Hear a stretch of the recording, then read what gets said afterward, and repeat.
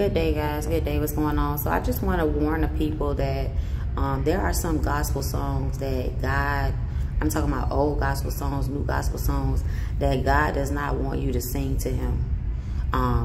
One being that I found out earlier today was God is my all and all.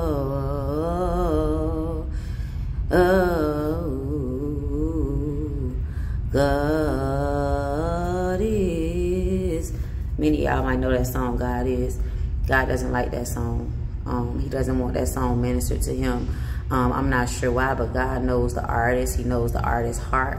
He knows, you know what I'm saying, if that song is a lie, if that song is just for, you know what I'm saying, a check. You know, God knows all these things.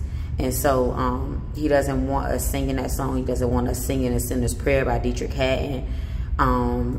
It's a lot of songs, and I will continue to expose them as God reveals them to me. But this is the one that he wanted me to point out for now.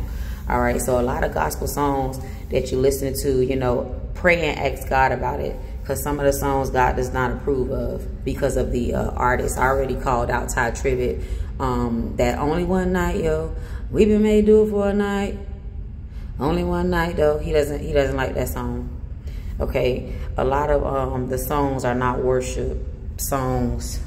They're not heartfelt, you know, heart-centered songs coming directly from the Holy Spirit. It's not. So God doesn't want you to listen to these types of songs. You may want to just kind of write your own song, write your own music to God. Sing to me a new song is what the Lord says.